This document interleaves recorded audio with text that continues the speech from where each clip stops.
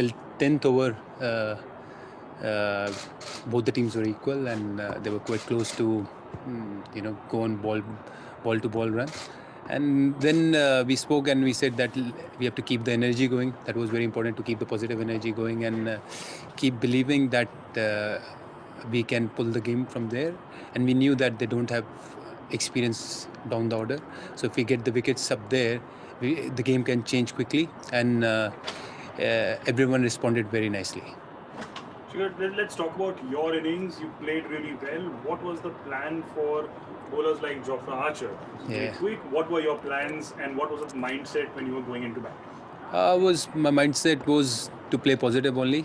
I didn't play him much, as I was on the other end, and other than that, we knew that wickets now half of the tournament is also wickets getting a bit slower, so it was important to score runs in first 6 overs, and especially when we lost 2 wickets early, and but still kept the flow going, got that courage and kept it going, so it was good fun. Yeah. Continuing to talk about your batting, was there a conscious effort to up the strike rate at some point of time after losing the 2 wickets? What was the strike rate thought process? Yep, absolutely. It was a conscious effort. As I said, that we knew after 6 overs, because wicket was slow, so we knew that we have to cash those 6 overs as well. So that's what we did after the blow what we got in first 3 overs.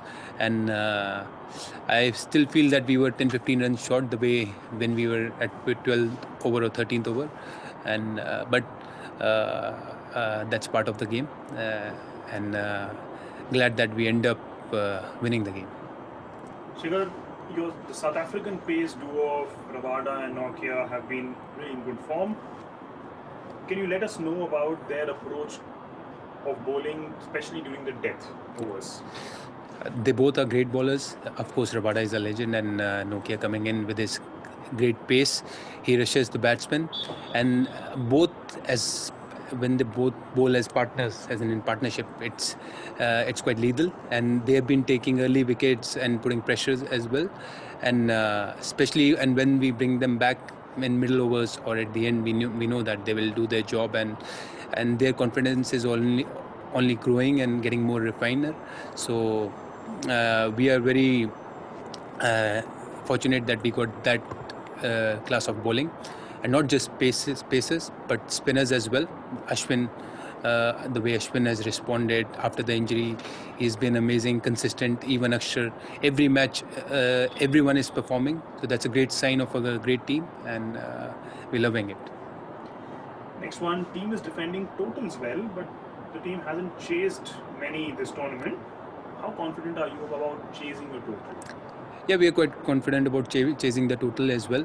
Of course, strategy-wise, we know that wicket is getting a bit slower, and dew is not coming. So that's why all the teams wanted to bat first and put the total and put the pressure on the other side. But if we get that opportunity, for sure we're going to explore it and going to win the games from that situation as well. A word on Tushar Deshpande, who made his debut, then got the wicket of Ben Stokes and also bowled the last over. Yeah. What do you make of his performance today? He was amazing under that tremendous pressure, especially when the game was equal. We got him in, and he responded to it very nicely, and he got the main wicket actually. Stokes were playing really good and taking the game away from us, and he got him out, and he kept his cool. He has been working very hard in the nets and specific things, and the way he responded today, even at the last over, he was very clear what was his plan. So he knew what he wanted to do, and he backed himself.